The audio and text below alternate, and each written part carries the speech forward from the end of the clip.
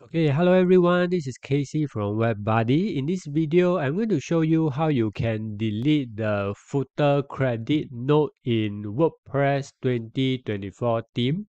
Okay, so what I mean is this wording here designed with WordPress. So if you are using the default 2024 theme by WordPress, and when you start designing a website, you'll notice that in all your pages, they will have this footer credit note.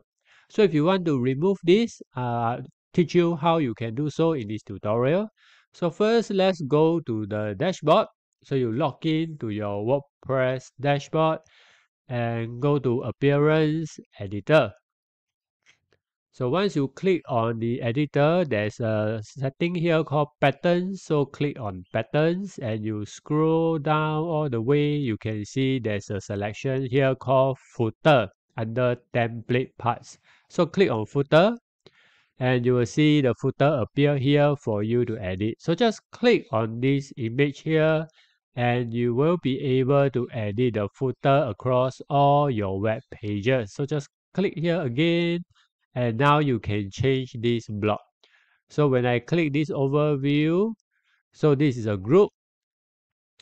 Okay, over here this is a group and I expand it, this is a column. So this is a column over here. You can make changes over here, but that's not the focus of this video. We are going to make changes here. So you click on this group and you can expand this group and you can find there's a paragraph here. So this paragraph represent this design with WordPress text. So you can either click here and delete it, or you can replace by changing the words over here. You can mention all clean services 2023. Okay, so this is what you can do so in your WordPress footer, or if you want to insert the copyright symbol, you can do so by creating another block and let's insert the HTML block.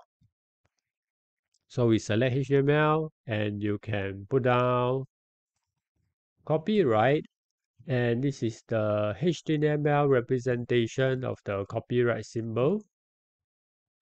Ampersand, copy, then semicolon, and followed by the year 2023, for example.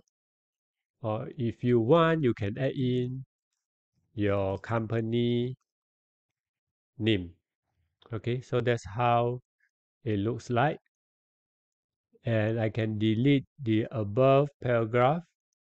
This one I will delete it.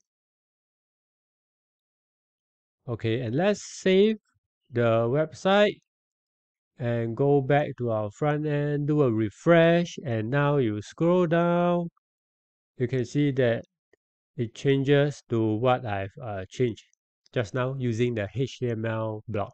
Okay, so I hope that you find this tutorial useful in removing the default WordPress footer node. If you have any questions, just feel free to ask below. I'll see you in the next few tutorials. Thank you.